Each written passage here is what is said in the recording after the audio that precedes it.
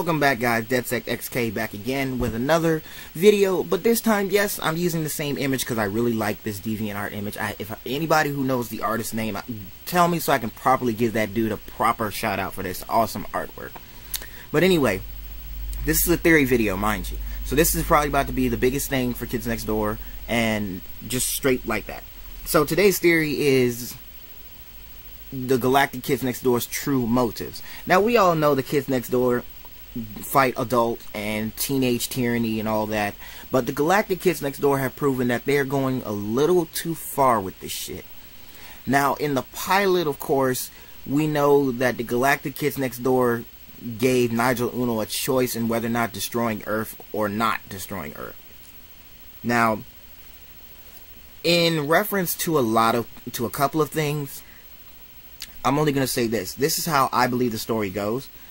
I believe that Numbuh who is now confirmed to be a high-ranking member within the Galactic Kids Next Door, is approached or summoned by the Supreme Commander of the Galactic Kids Next Door, who speaks with him and tells him that we're going to end adult tyranny for life. We're going to make sure that the world will exist only for kid kind and only kid kind.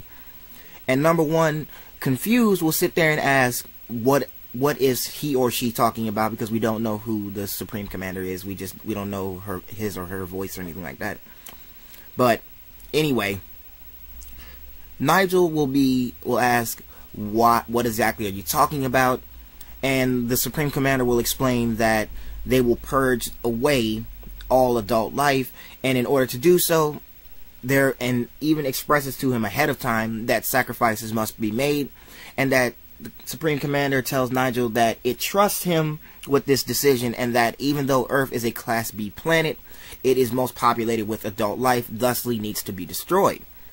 So, of course, at this point in time, this is where the pilot, just like anything else, has taken place, and number 274, aka Chad, has been caught and captured and is held prisoner by the GKND, and is currently debating on whether or not he should, tries to stop Nigel from destroying Earth. And as Nigel and him go back and forth with debating on whether or not to do it, Nigel seems to be more, easily open to the fact that he wants to do it. So, with that being said, Nigel then proceeds to, to debate on whether or not. Now, thinking back onto the conversation with the Supreme Commander of the GKND, the GKND leader probably told him that if you choose to destroy the Earth, you will be ruler of, the Galactic Kids Next Door or whatever, and promised he was probably promised some higher ranking, label than just, a leader or whatever the hell he is now. But the commander probably expresses to him that if you choose not to destroy Earth, they'll destroy Earth entirely on its own.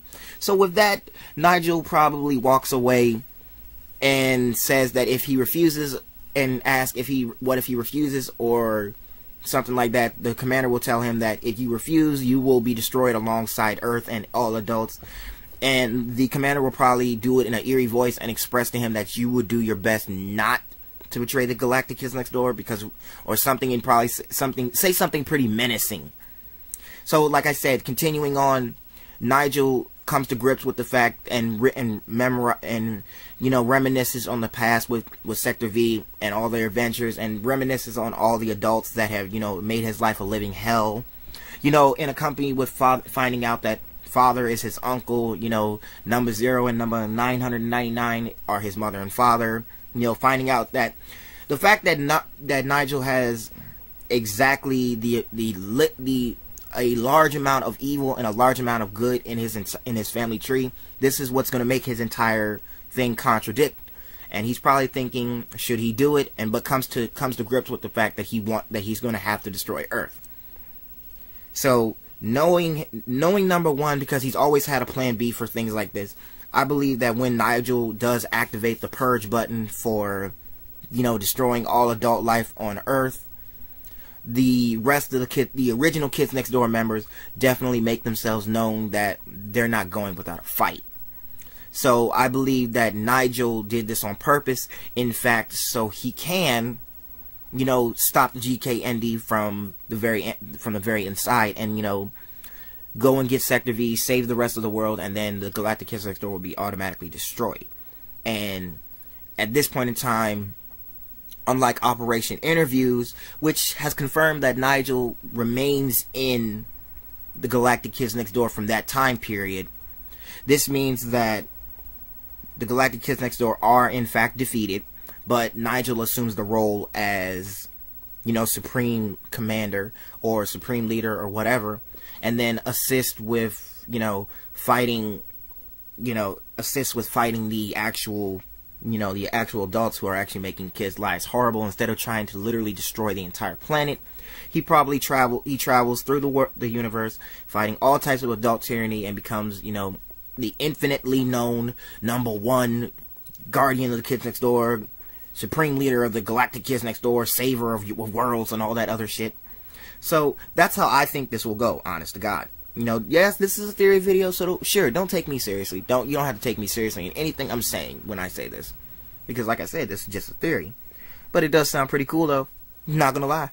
But anyway, you tell me what you guys think. You think #1 will really do this intentionally, or do you think #1's motives has a double motive when he decides to actually press the purge button on destroying adult tyranny on Earth completely?